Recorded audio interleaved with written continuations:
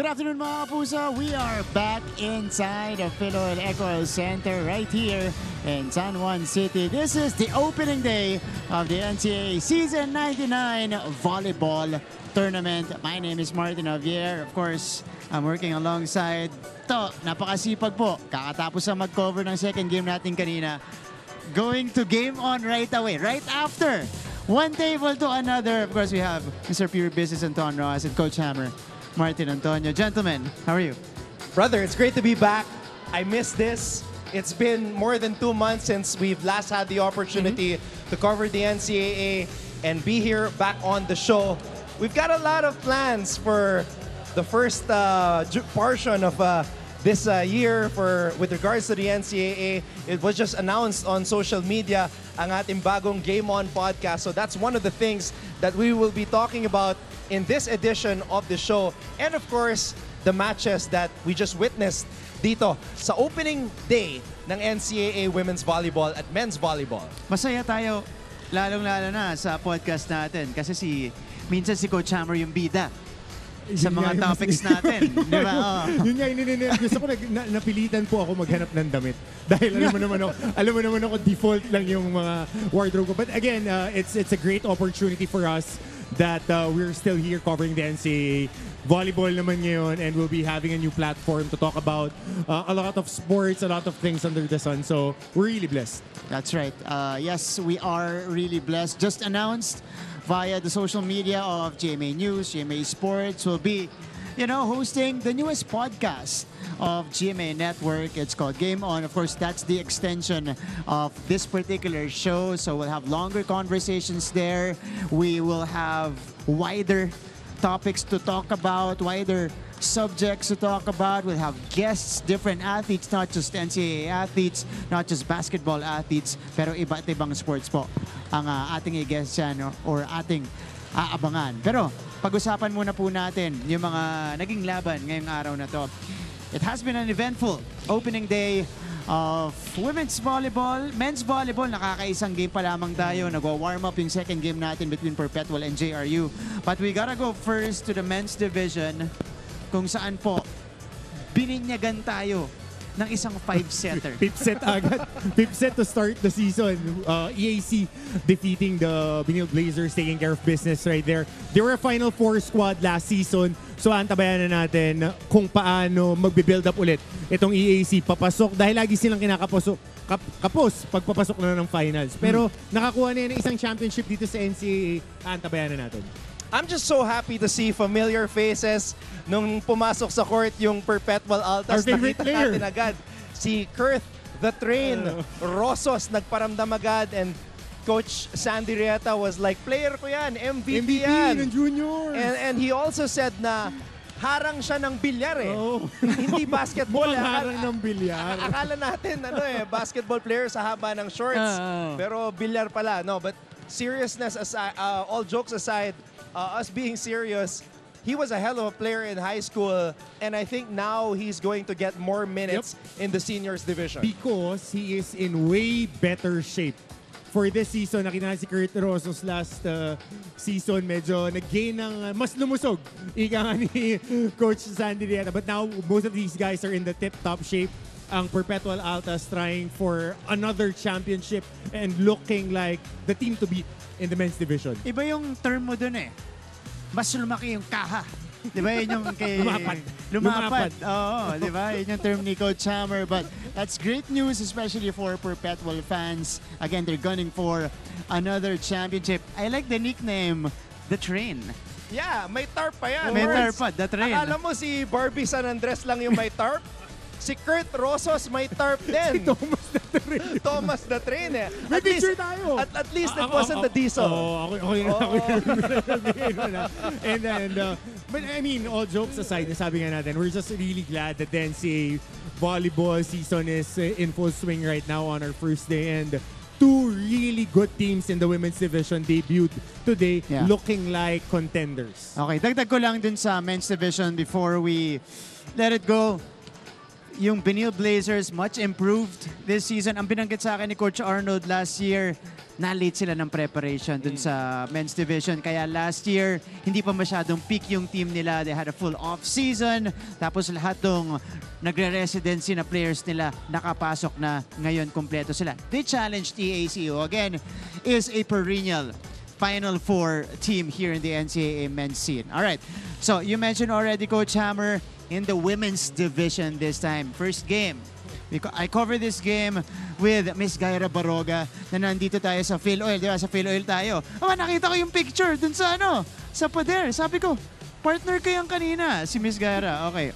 Did a great job, by the way. But it was the Benilde Lady Blazers who are, gunning for the three-peat this year. They want to make history for the school. They won over the EAC Lady Generals convincingly. At least first two sets, 25-15, 25-14. Third set, EAC was able to keep it close. Ultimately, the defending champs, they were just too much in this particular game. It's so crazy how this team has won 30 straight matches in NCAA Women's Volleyball. They have not lost since 2019. I asked Gaira when we were going to take over from you guys, who impressed her the most? Sabi niya, Mitch Gamit. And last year, it was a question mark. It was up in the air as to whether babalik pa si Mitch Gamit. But I'm so happy to see her here and shining for the Benilde Lady Blazers, who are trying to establish a dynasty. Sabi nga ni Coach Hammer kanina, 2 championships is not a dynasty yet. It's gotta be 3. And that is the mission for Coach Jerry Yee here in season 99. They have the demeanor. They have the preparation, they have the tools to get another sweep. But of course, itong mga koponan in the women's tournament also prepared well for this season. Tsaka syempre, hope springs eternal pagkasimula ng competition. So antabayan na natin sino pa yung mga bagong challengers para dyan sa corona ng Benilde Blazers. You know what's scary in this match? Starting unit ng Benilde Lady Blazers, they didn't have Jade Hentapa. She came off the bench here. Sila yung nagpalitan dito. Neto ni Gail Pascual. Binababad si Jade. Pinapalitan ni Gail. Tapos, ang naghahalin-hinan. Micah Go was just, used, I think, in the second set. Very sparingly in this match. How did she look though, brother? Okay naman. Trying to get into game speed, get used to game speed again. Pero they're taking it slowly. I think they won't force Micah to produce right away, to contribute what she used to contribute when she was MVP.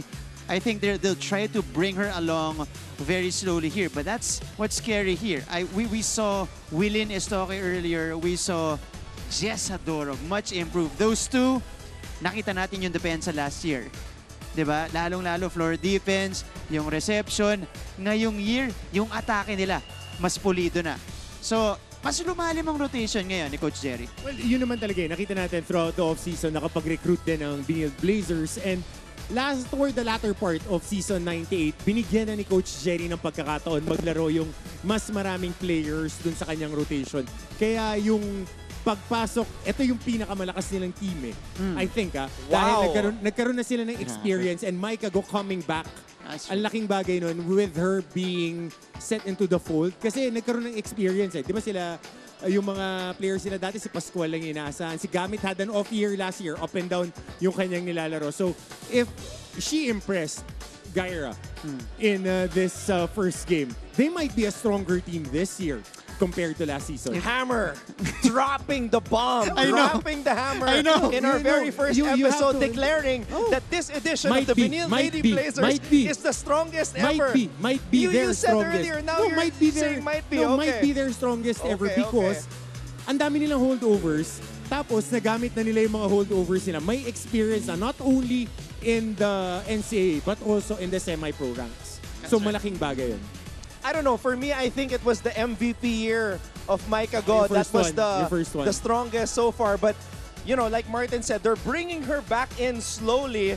And we might see, a newer, wiser version of Micah Go later in the season. And that's what I'm praying for also. Saka maganda makita paano naman nag-adapt yung laro niya.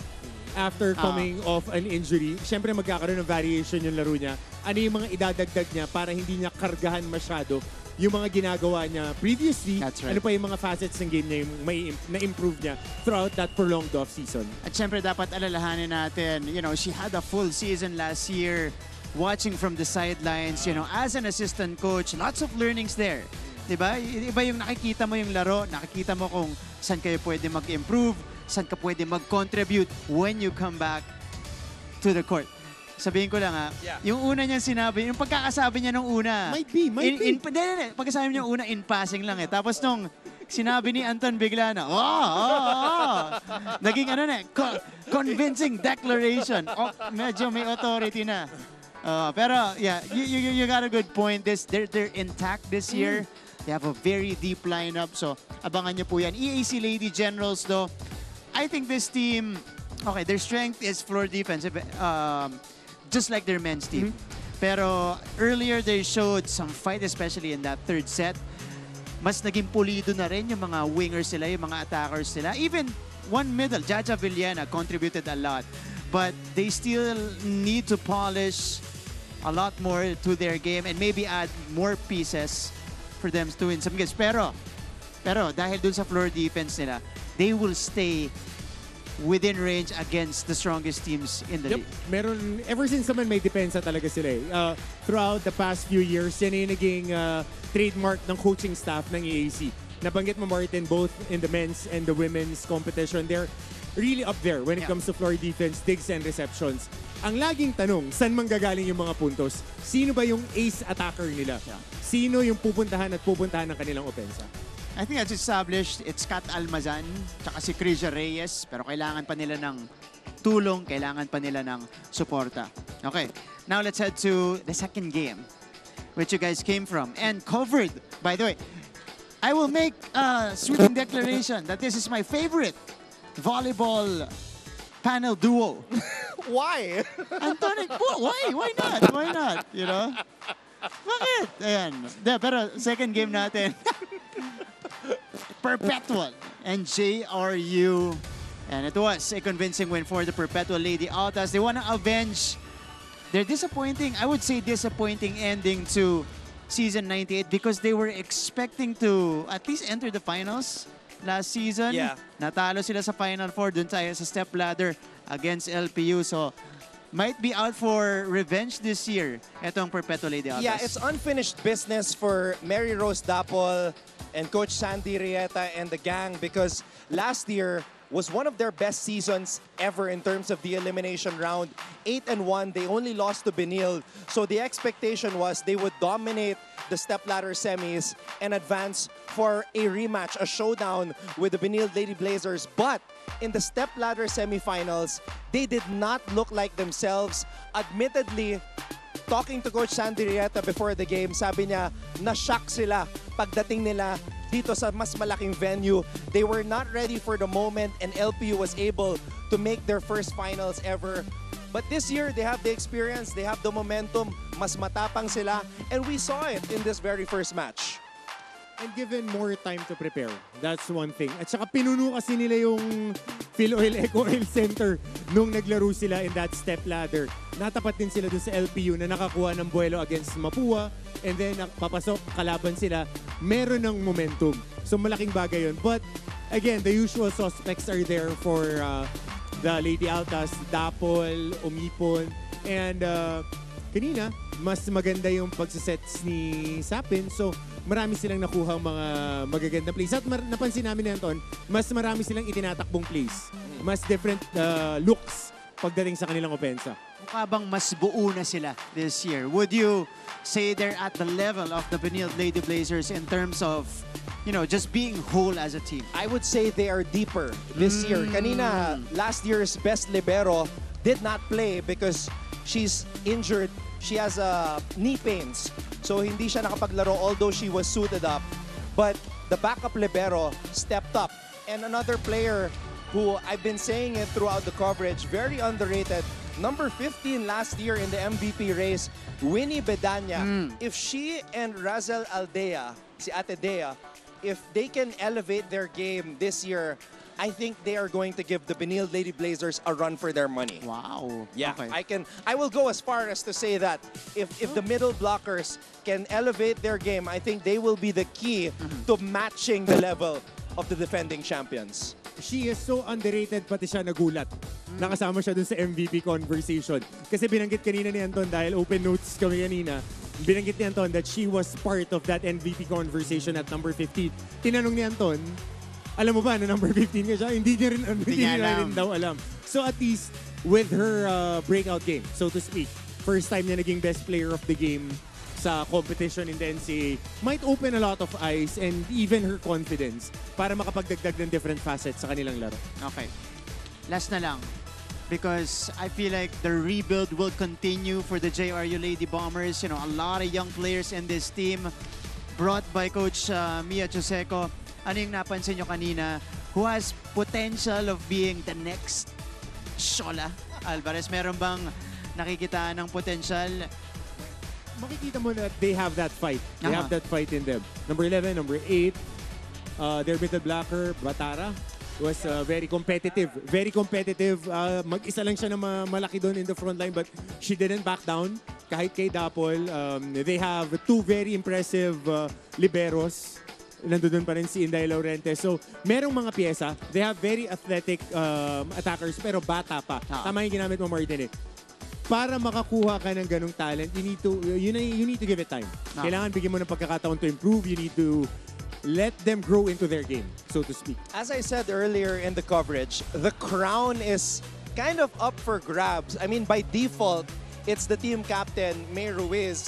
But it's hard to find a player in the mold of a Shola Alvarez and the Dolly Versosa. Right now, in terms of the open spiker position, it's Hasareno who is getting most of the sets, but very far away from that level of a Versosa and an Alvarez. Queen Bomber level, I think it's going to be very hard to find for JRU. Yeah, and what's gonna make it tougher for the Lady Bombers this season, yung nag-hold sa kanila together last year, which is Sid Niegos. Of course, graduated already, wala na this season. So they will need to find that leader, that new leader on the court to bring them some wins right here in season 99. Okay, mga kapuso, dami na naming napag-usapan, di ba? That's just, you know, the games today. And of course, that's a glimpse of what you guys can expect in the podcast. Obviously, we have a wider range of topics to talk about. Pero NCAA, syempre, ang pag-uusapan natin dito sa ating show ngayon. Okay, pagpapatuloy po natin ang pagpapakilala sa mga volleyball team captains natin. Ngayon, okay, let's watch this.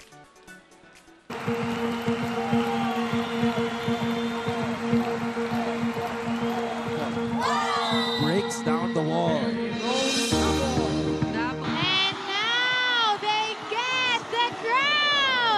Your NCAA Season 98 champions, the Benilde Lady Blazers!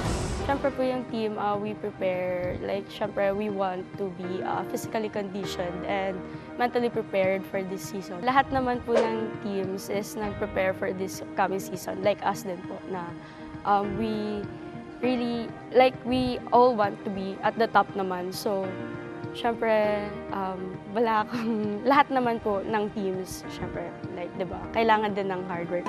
The back row. Momentum para sa EAC. Good dig by Alonia. So, pinaghandaan po namin yung season na to.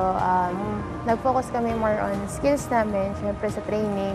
Mas better kami than last season. Makikita nyo na mas pag-iigihan namin na mag-strive pa more pataas kasi nga, nasa bottom kami, so mas ipupush namin yung team namin pataas. Ito this time to Amante. And yes, they will. What keeps them going, simple lang naman daw ang kanilang sagot at ito ang isa't isa. Lahat maaabangan, lalong-lalo po yung mga rookies namin kasi malaki yung tiwala namin sa kanila. Sa lahat po ng mga sumusuporta sa amin, maraming salamat po sa walang sawa ninyong suporta at pinapangako po namin na gagawin po namin yung best namin this season. We've seen one of the best rookie classes for NCAA and both of these teams have these prized rookies. May mga makikita kayong new faces that will really contribute to the team. The rookies, especially of course, yung mga batang-bata namin na pero pag sumalang, makikita mo na may pusong palaban talaga. Grabe yung power. Simula pa lang, pero napakalakas na. Getting one for the Perpetual Lady Cardinals. Sobrang laking adjustment din po yung ginawa namin sa team. Since puro bata nga po yung team namin ngayon. So, mas kailangan namin nag-double time sa effort namin. I'm proud to say na palaban po yung mga rookies namin this season. Alam namin na pag sinalang sila sa court, gagawin po nila yung best nila.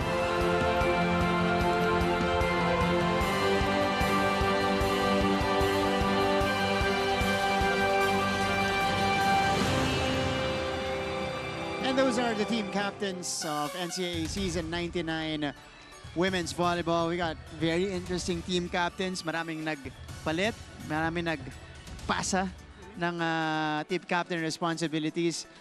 I want to point out Benilde Lady Blazers because it's Jessa Dorog now who's the team captain, leading her ates. Diba? On that, they have a lot. It's a loaded team. They have a lot of veterans. It's very interesting that a second-year player, third-year player, a second, third-year player. Underclassmen. Underclassmen yung magiging kapitan nila. Yeah, that surprised me actually. I thought it was going to be Jade. I was basing it on the poster, the Heroes poster.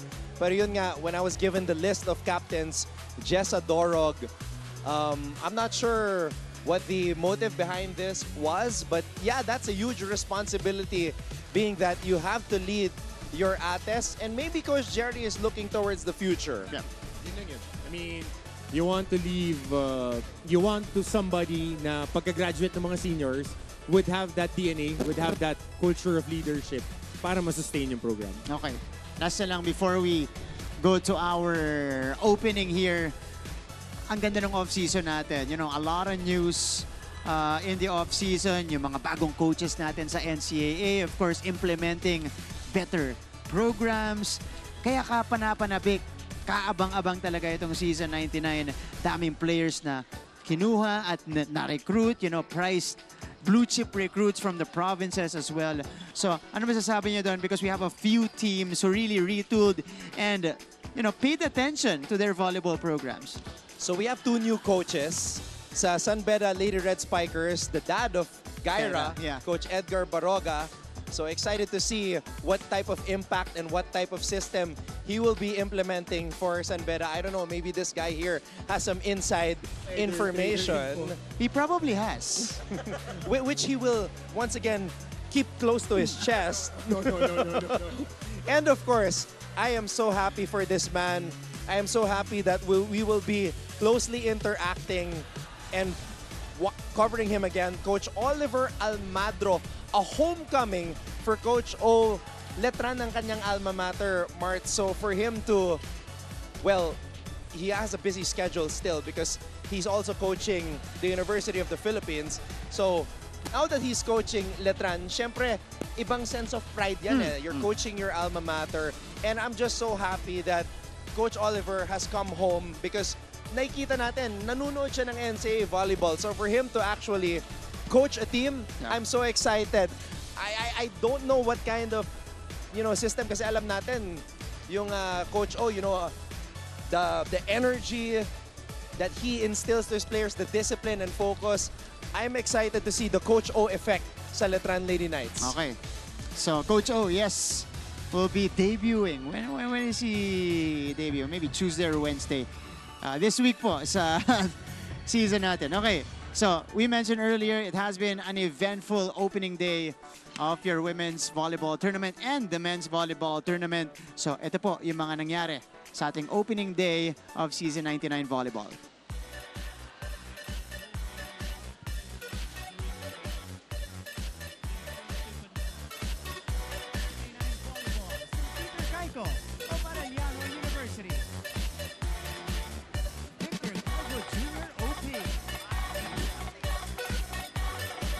So, in our opening, of course, the NCAA Management Committee was present here. Dr. Lorenzo from EAC.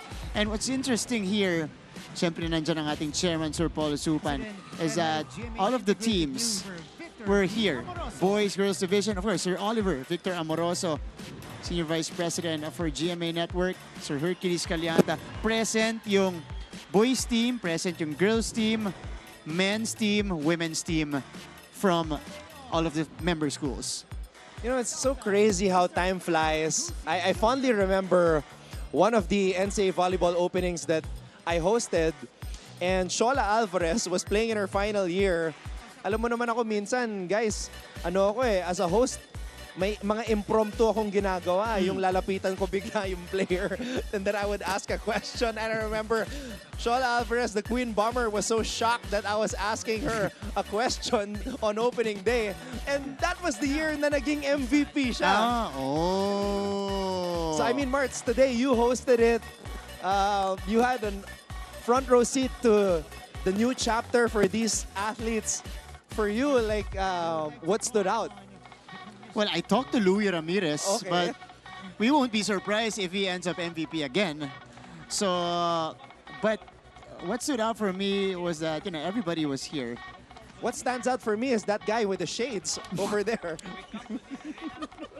In the venue. Oh, this is what stood out. Doc Ian Laurel. Hey, our old friend, Doc Ian. Yeah, giving the inspirational speech. And of course, our guest speaker today, or earlier rather, in our opening ceremony. And of course, we had one big photo. Bibihira po to. Usually, it's just the collegiate teams. Marami ba? Marami silang naka-shades. Okay. Hindi Uso lang pala siya. yun. Teka, uso pala Pero yun. din. Sige na nga. Okay. That's what happened in our day number 1 of the competition opening ceremony of the NCAA Season 99 Volleyball Tournament. Very eventful. Before that, we had the men's game. After that, we had a couple of games in the women's division. But more to come dito po sa ating show. We still have a few VTRs and a few topics to talk about as well. All right, huwag kayong alis. Magbabalik po ang Game On!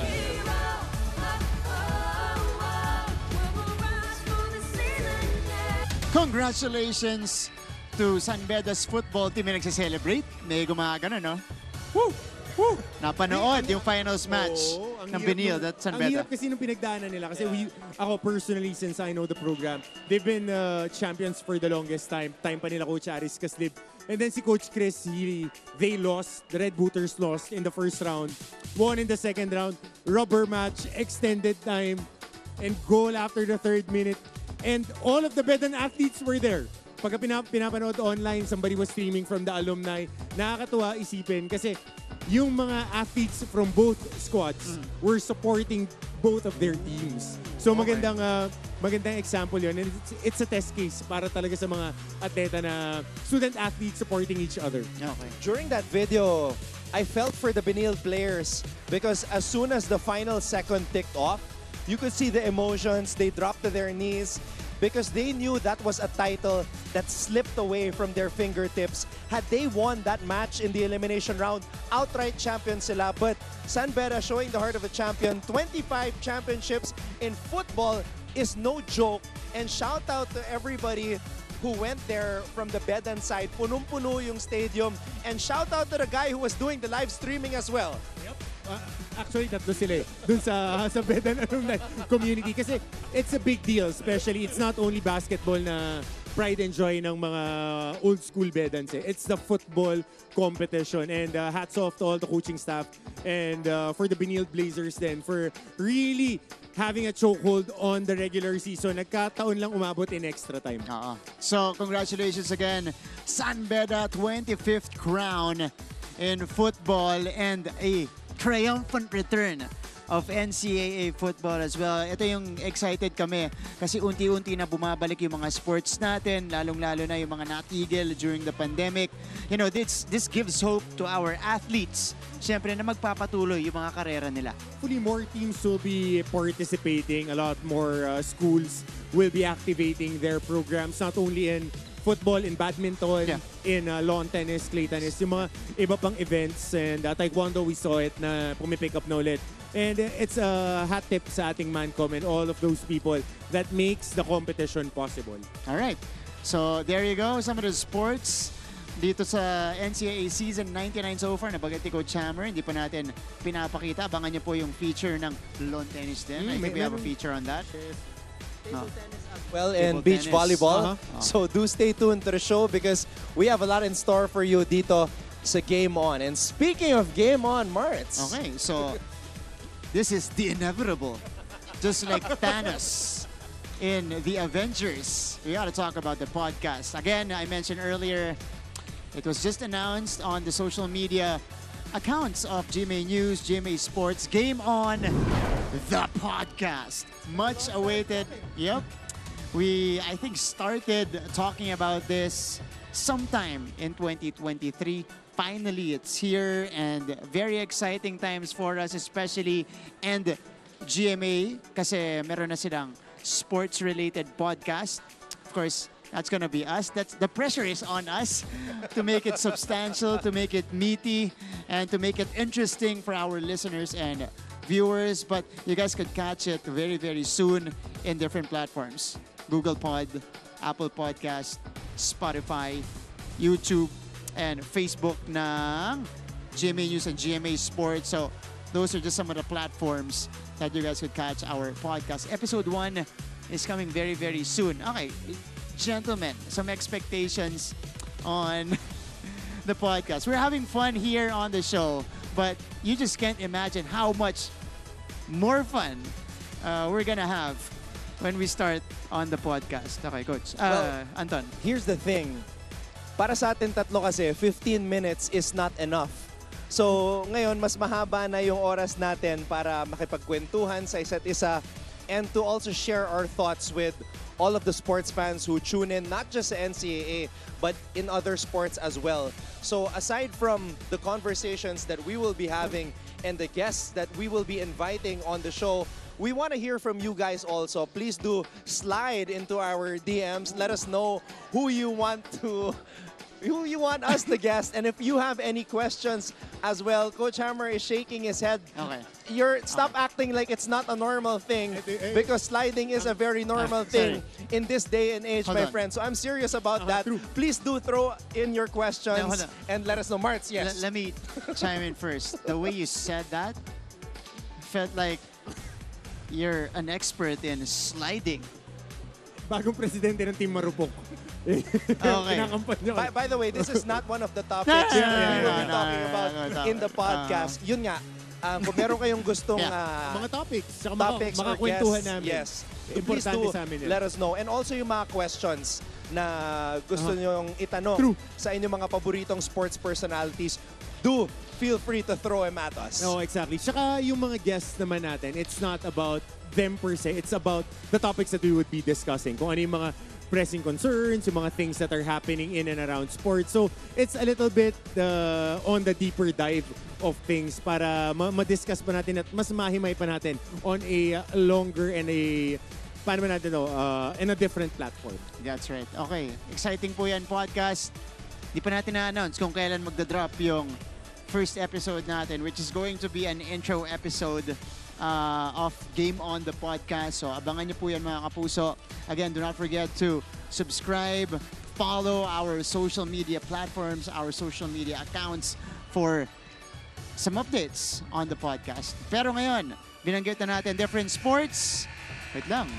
Different sports already done here in season 99. One of them was the beach volleyball tournament, which happened back in Subic earlier this year. So let's check out some of the highlights here.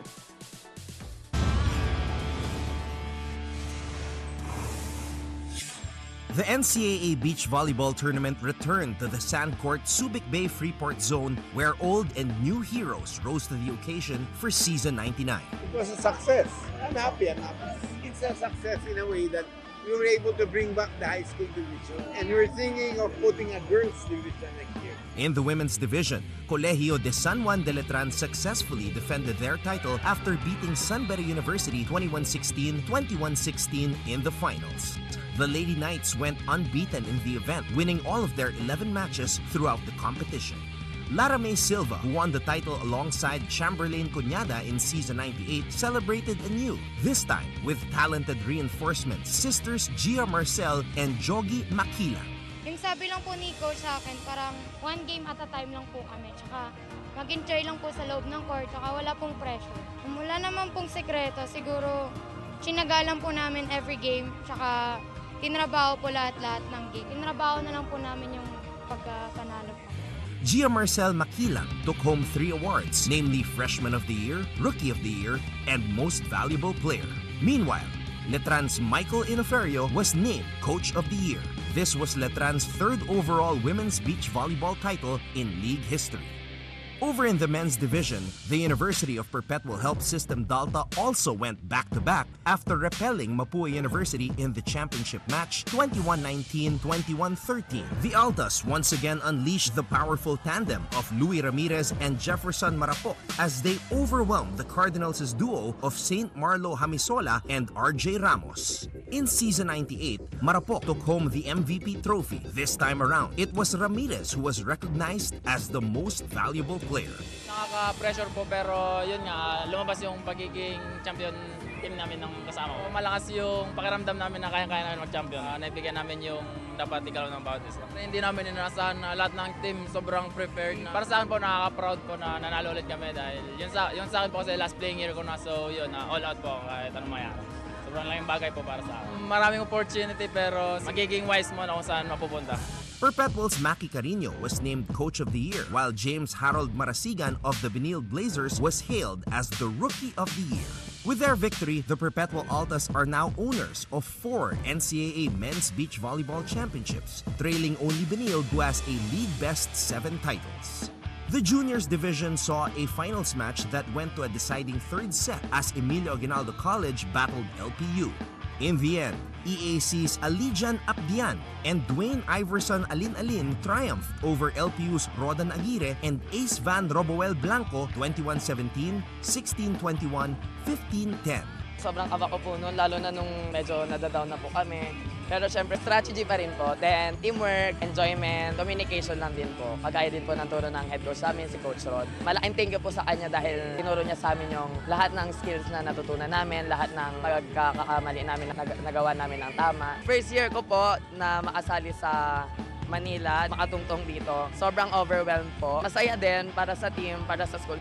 Alijan Apdian was named Rookie of the Year and Most Valuable Player, while Rod Palmero received his award for Coach of the Year after guiding EAC to a record 4th Juniors Beach Volleyball title, the most in NCAA history. I'm happy that not only one school dominated.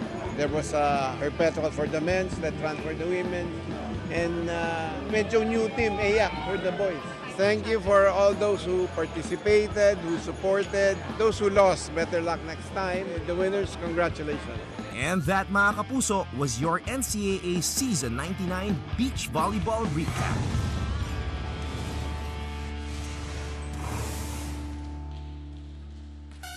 Back to back for Letran and Perpetual. Congratulations for Perpetual in the men's division and the Letran Lady Knights in the women's division. Very competitive. Kakamiss no? Kakamiss. Oo. Subik. Nung 98, nandun tayo for a week. But again, these two programs, talking about the Letran Lady Knights and the Perpetual Altas, took care of business. Na hopefully they can bring that success which Perpetual did last season. Yung Lady Knights faced a lot of injuries, but of course, yan yung gusto nila, jumping off and the springboard going into the indoor volleyball season. Big shout out to Lara May Silva, back-to-back champion in beach volleyball, this time with new partners. Last year, it was Chamberlain Cunyada. So this year, nag-adjust si Lara May. And also, big shout out to Coach Michael Inoferio because we know he is stepping aside to give way to Coach Oliver Almadro, who will now coach the indoor team of Letran. So, exciting times for the Letran Lady Knights, Marts. And, that's right. Oh, big thumbs up dun sa bucket hat ni Coach Rod Palmero. Doon ko lang na-realize, no? Coach Rod is the face of EAC volleyball. Diba? Men's, women's, beach volley to the pati juniors. Niya. So, yeoman's job. Okay. dun sa lineup ng Letran Lady Knights. If you guys were able to catch the beach volleyball action, you saw a sneak peek of their newest piece in the TMC, Makilang. Yun yung pumalit kay Chak Cunyada. Siya rin po yung lumahok sa beach volleyball team nila and will be making her debut in the indoor scene very, very soon. Ang inaabangan ko dito, so last season we had a lot of clips of Coach Roger Goroyev. Quotable quotes.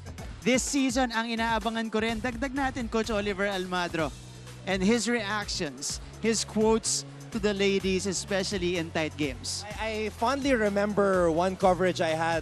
Kasama ko si Noreen Go. Noreen, if you're watching, miss you. I said, yung mga huddle ni Coach Oliver Almadro, parang buffet. You get everything. That's true though. You get quotable quotes, you get sermon, you get flowery words, everything. History, strategy, kompleto yan. Basta si Coach O. So I'm so excited for him. And lahat ng mga mahilig sa social media, be ready because you're gonna see a lot of Coach Oliver Almadro, lalo na sa ating reels. That's right. Coach This Oliver guy should be getting into the real game as well. I know. Coach Oliver, former player. Sige, let's not go there. Let's not go there. Pero kaabang-abang po yan. A few things to look forward to in season 99 of your volleyball tournament. We got one more game in the men's division.